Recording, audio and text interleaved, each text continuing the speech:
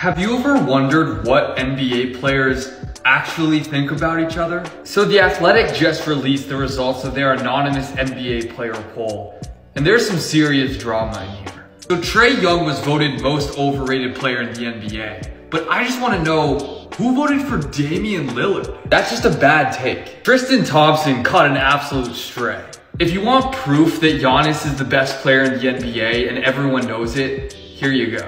Also, Luka deserves way more votes than 6.3%. Jrue Holiday dominated the vote for who's the best defender. A bunch of different guys got votes for most underrated player, but Jrue Holiday won this one too. Greatest player of all time.